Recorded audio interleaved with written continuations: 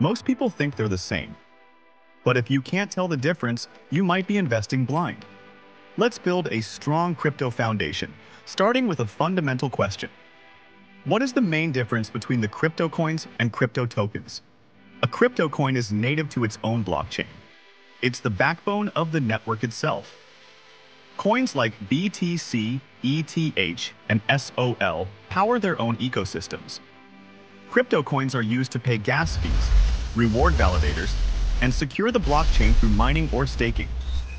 Think of them as the fuel that keeps the entire network alive. Tokens, on the other hand, are built on top of existing blockchains. They borrow the security and technology of another network, like Ethereum or Binance Smart Chain. Tokens can represent almost anything: digital art, DeFi projects, real-world assets, or governance rights.